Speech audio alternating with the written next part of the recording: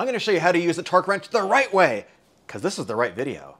It is super important to understand this, because if you don't get the torque values right when you're torquing up your wheels, they could fall off. I've got a story for you, but first let's start out with this dial over here. This is foot-pounds. This is what you're measuring your torque in. Now, if you happen to be in Europe or somewhere else, it's going to be in Newton meters, but this is good old US of A. So these values here start from 10 and go up to 150. This is a 150 foot-pound torque wrench, and this is a 1/2 inch drive over here. And I'll tell you what that means in just a second. So in order to set the torque values correctly, you need to understand how this works. So I have this handle, which also happens to be a dial. And you can see over here, I've got a 0, and I've actually got a second 0. And that's because it's a 0 for each side of this. So this happens to be one number, and this happens to be the other number. That's how they do it. And so to get it to 95 foot-pounds, which is what this car is, and I'll tell you why that's important, what we want to do is rotate this dial all the way up until we get the 0 on the 9 one more time. All right, so now we can see the 0 is lined up with that 90. I'm going to turn it 5 more pounds. I'm going to stop, and then I'm going to turn this little guy at the bottom. This is the lock. I'm going to twist that and lock it in place so this doesn't move around. And before I did this, I loosened it up. So that's the basics. So for this video, I'm using Lexavon torque wrenches, and Lexavon did actually send this to me for free for review. I think they're pretty good, but I'm not being paid for this review or anything, so just keep that in mind. And the reason why you want to set your torque values correctly is because the wheel could fall off your car. I'm not exaggerating. So I was at a track day a couple years ago with my Nissan 240 SX, and when you're at the track, you're putting a lot of stresses on the wheels and tires. And what you should do before you get back on the road and go home is tighten them up and set the torque values correctly. I didn't do that. And about 20 minutes into my trip, something happened. But before we get into that, let's talk about how exactly to torque up the wheels in your car. So first off, I need to use a socket. And this is a 1/2 inch drive. When I say 1/2 inch, that means the size of this bad boy right over here. And it has a little, I'm not even sure what they call this, a little ball on there.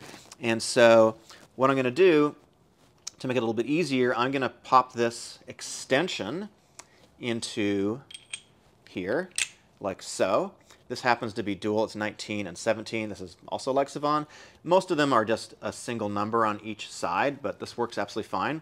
Then I pop this guy into here. You see this little ball here, pops right into here, snaps in. And don't worry about it not being super, super tight, because this is not the most expensive torque wrench in the world. This is around $30, which I think is great to do something like this for my car. So the next thing I'm going to do is tighten these up to their correct value. Now your torque wrench can go two ways. So you got this little thing over here just to flip it the correct direction. Don't worry if you haven't got it right. Just flip it to what you think is the correct direction. Put this on. I'll always do this by hand, of course. Get it right on the lug. There we go. And so now you can hear these little clicks going on when I move it like this. So there's a little cam and a little gear in here where the teeth pop. The cam pops between the teeth and does this. So I'm going to tighten it to just one click, but you're actually going to hear 2 clicks. And the reason for that is when I tighten it to the first click, when I'm done, the tooth is then the gear is going to pop onto the next tooth and make a second clicking sound, but you stop after the first click. So remember, I set it to 95, and I'm just going to tighten it up very sort of gently till there's a little bit of tension on it, just like so. And then what I'm going to do is I'm going to move it in one continuous stroke till I get the click. I'm going to put my hand here just to kind of make it reinforce the whole thing, and I'm just going to do one stroke. So that second click was it releasing. That's basically it. I've got it set to 95 pound-feet right now. And what happened was I didn't set it to the correct value coming back from the track. About 20 minutes into the drive, I started hearing a funny little clicking sound. I don't really know what it is. I just continued. There's a lot of traffic. I continued down the freeway, and a little bit farther, I feel this vibration, and I'm thinking, man, something's up with my brakes. I'm going to go check my brakes. So I pull over to the side of the road, and I find that of the 4 studs, one of them has broken off, and the other 3 were on there kind of loosely. So the wheel was literally doing this. The wheel was not that far from falling off. So that's why you always want to set the torque values correctly. Now, another thing you want to do is maintain your torque wrench properly too.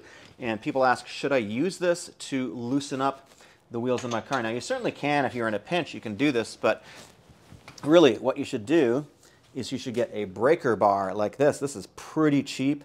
I'll link down one below on Amazon. This is like 15, 20 bucks, something like that. There's nothing to it. There's no gearing. There's nothing to break. This is the correct thing to use, because what happens is when you start using a torque wrench to loosen up the bolts in your car, the spring in here, which is set to this very finely calibrated number, goes out of whack. And the torque value that you're setting could be way far off from what you think it is. So you might say, hey, I've set it to 95 foot-pounds, when in reality it's only 80, and that's bad. So if you can afford a torque wrench, you can definitely afford one of these. You should definitely get two of them. Don't cheap out, guys. These are not that expensive. You want to keep this thing working for as long as possible.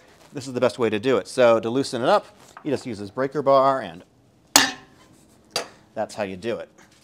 Super simple. That's the first thing to maintaining. The second thing you want to do to maintain it is you want to store it with the spring loosened up. So first off, loosen up the lock nut thing at the bottom and take this all the way down to about 10 pounds or so, and then just tighten it up. And it even tells you right here, store at lowest setting. And that's because the spring in here, you want to make sure that the spring doesn't get out of whack, like I just told you a second ago. And the next thing that you want to do is you want to store it in the box that it came with. And that's for two reasons. One is, obviously this is a hard box, so it protects it from damage, which is kind of important. You want to keep this from getting scratched up.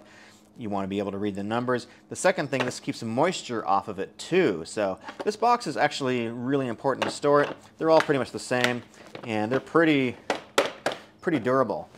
Now, if you're torquing up the wheels on your car or anything else, you're going to need some extensions. So these are pretty tricky extensions. These are cool because these have two different sizes on one actual socket, which makes them pretty unique, and they save a lot of space. So normally this would be 6. So I've got 17 millimeter, 19 millimeter, 21 millimeter, and 7/8, 13/16, and 3/4. And I have a little mini extension in here too.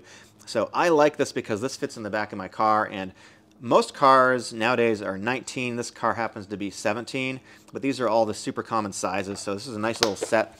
And also, these extensions are pretty nice here too. Again, these are 1/2 inch extensions, and these are different lengths. So I've got 6 inch, 8 inch, and 3 inch.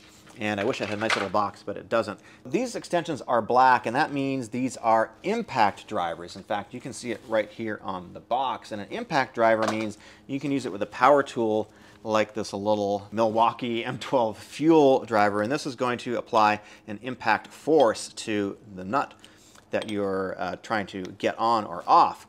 And that's what the black means. Now, typically, you don't want to use this on wheel lugs to get them off unless they're like super rusty or stuck or something like that on impact. I wouldn't recommend it for that. Use it for something else that's a little bit less critical, but this is pretty handy for rusted out stuff. And the impact means the metal is a little bit,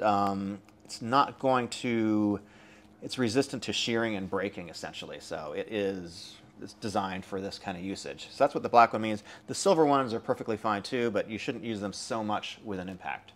I've got another torque wrench video right over here. Click it. Thanks for watching.